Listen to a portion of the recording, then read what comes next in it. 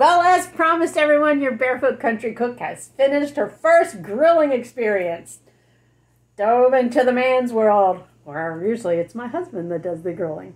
And this is the outcome. Aren't they beautiful? Now the real test is when you cut into it. So what I did was with these, I lit my coals. I let them go good and white. I put the meat on the grill, but first what I did was I sprayed some nonstick spray on the grates, and then I put the meat on, and it was after the coals have gotten totally white. And about every 20 minutes, what I did with the ribs was I took some pineapple juice, and I just brought some pineapple juice on top, on each side, every 20 minutes or so. And these cooked at a temperature of 280 degrees for about 3 hours. A nice slow cook. I had some wood chips for smoking on the side in a little aluminum pan with water in those, soaked up wood chips. And the chicken drumettes, or drumsticks, I just put some lemon pepper seasoning on because I like lemon pepper chicken.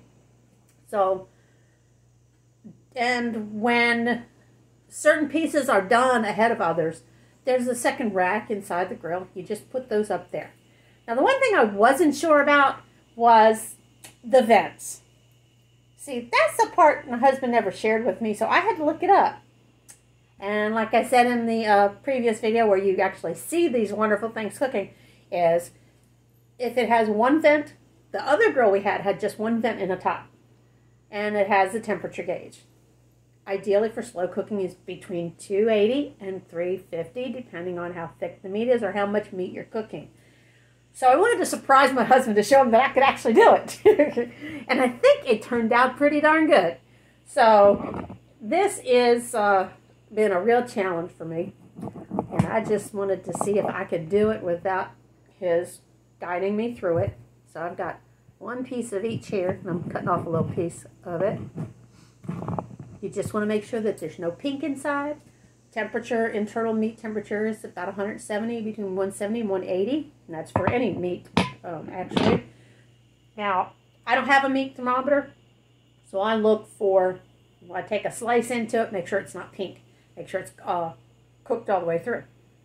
And the other seasoning that I use is Cavender's Greek seasoning. And do I have it out here? I wanted to show you the container, as long as I didn't put it away. And I don't see what I did with it. Well, see, that's what happens. You get all excited about, oh, there it is. Sorry about that. This is a gem. Every kitchen needs to have this. It tenderizes and it gets you more of the meat flavor, but it has its own little special taste. It's perfect for ribs. It's perfect for steak. It's perfect for chicken. It's perfect for any kind of meat. I haven't used it on fish yet, but it's an ancient Greek formula. It says it's kind of difficult to find sometimes. I thought it had, my mother always used this for lots of things, especially roasts. And I saw a lady where I used to work out of Publix, and she grabbed whatever was on the shelf, and I kind of looked at her funny. I said, gosh, I haven't seen that in forever. She said, I can't find it anywhere. She said, except here. Well, guess what? I stocked up. I got one for myself. Actually, I got two also.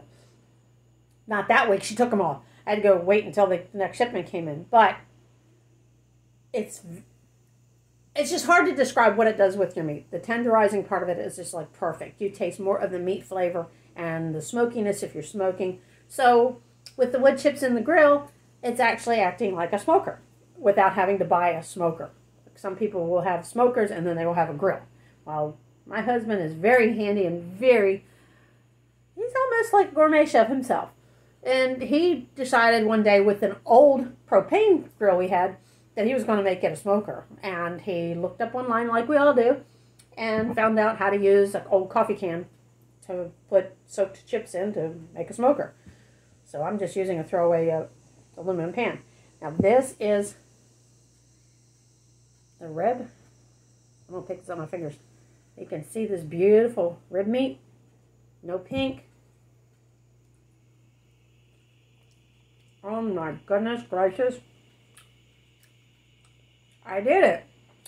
this is good. This finger licking good. The only thing I did at the end was, I love California. Is it California? Is it California Gold, Luna? Is that what it is? Oh, I'm sorry. Carolina Gold barbecue sauce. I took a little bit of that. In the last 40 minutes, I brushed some on one side. 20 minutes turned it. I did that 2 times. So, 2 coatings of Carolina Gold on the ribs. And they are just... Using the juice, a lot of people want... And I always wondered, and my husband explained it this way. He spritzes apple juice on his ribs when he cooks them out there on the grill. I didn't have any apple juice. It was all gone. He used it all. So I had pineapple juice. I used the pineapple juice, and it gives a really great flavor. Now, this is the lemon pepper chicken. It's completely done. There's no pink.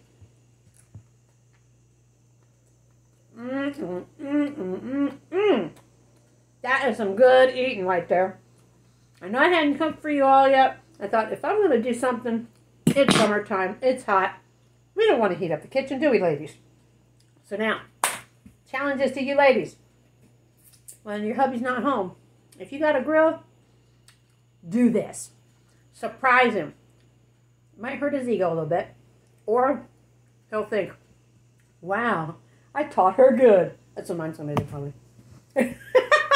That's my guess. I don't know. He left me in charge of the grill one day, and I got nervous. It was crazy. He just said, make sure the temperature stays at.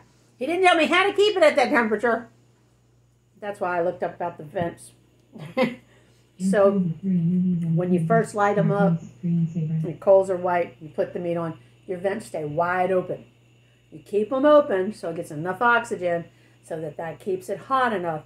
And when it gets to where it starts to creep up past your 280 degrees or past 300 or whatever, if you did it at 350, what happens is it just cooks faster.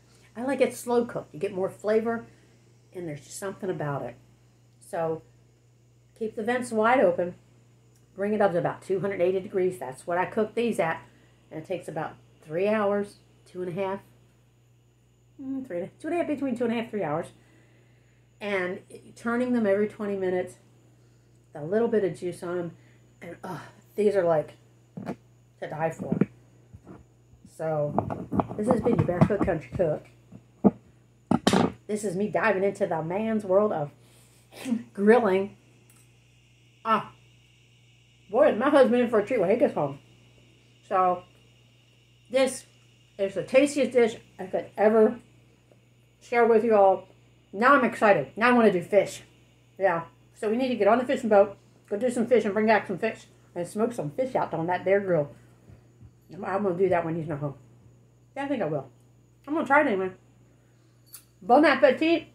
And come back again. Sorry, I'm eating with my mouth full. And my little friend here, she's wanting, Luna, do you want a piece of smoked meat that Mama did on the grill? You always eat Daddy, so you're going to eat mine? Should we see if Luna will eat the food I cooked? She's a smoked food connoisseur. So let's see. Would you like a piece of the rib meat? Would you, Miss Luna? You're going to have to come over here to get it. Now, she is waiting. Y'all, she is on the table. This is the only time I let her get on the table. Watch this. All right. Miss Luna. We were going to put you on camera, honey bun. Yep, I'm going to move all of this garden stuff and things like that so that your little chair can be pulled over here, and you're going to get your own little face on the camera. You ready? Watch out, here she goes. She's a little tuxedo love bug, and she is a gourmet cat. And Miss Luna loves smoked meats, don't you, Miss Luna? Hey, Miss Luna, look what Mama's got. I have got some smoked ribs. Do you like this? What do you think she's going to do? You going to eat this? It's a piece of rib meat. Yeah. What do you think? I think it smells good. It smells good? Well, why aren't you going to eat it? Well, I got to check it out. Yeah, take a good sniff. Let's see what she does. Usually she takes it and runs away. Gingerly putting her little teeth in there. Wait, you gonna eat it? Yeah? Can't be too hot. It's not hot anymore. Oh yeah, she's like, what did I tell you? I told you she'd steal it, didn't I? And she'll come back for more. So, if Miss Luna gives the cat seal of approval, in other words, it's been cat scanned, then I guess it's okay. Because she doesn't eat cat food. She likes people food. Well, she's pretty good judge of people food, I think. Hey, give this video a thumbs up. If you're going to try these, if you got any questions, the first video I tell you about the spices and stuff, go ahead. Throw me a comment. Ask me. And if you do make them, ladies, especially you ladies, you guys, this is for the girls today. No guys doing on the grill today. This is Girls Grill Day. And let me know how it turns out. I would love to hear how your ribs, chicken, steak, do steak out there. Get some steak rub. Yeah. Just spritz it a little bit. And let me know how it turns out. Love you guys. God bless. Happy cooking. And make sure you have your shoes off. Because even on the deck, this is a barefoot cook. Barefoot country cook.